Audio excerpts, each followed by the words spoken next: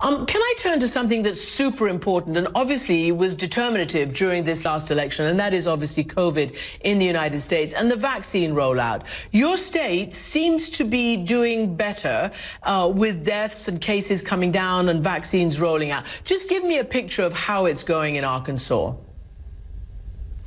Well, it is going well, even though we have a limited supply of the vaccine. And as long as that is limited, it's going to be slower than we'd like. But we are doing well. We're getting over 60% of our doses out very quickly. Whenever it's a first dose, we get it into the arms within 72 hours of when it gets here into the state. And we're getting better and better at it every day. We want to improve.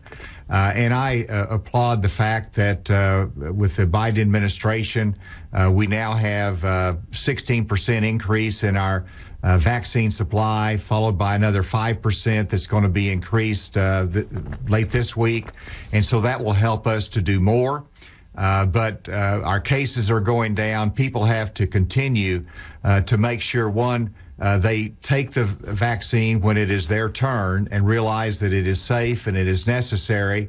And then secondly, until the vaccine is widely distributed, we have to continue to be disciplined with wearing a mask, socially distancing. We're trying to do that here in Arkansas.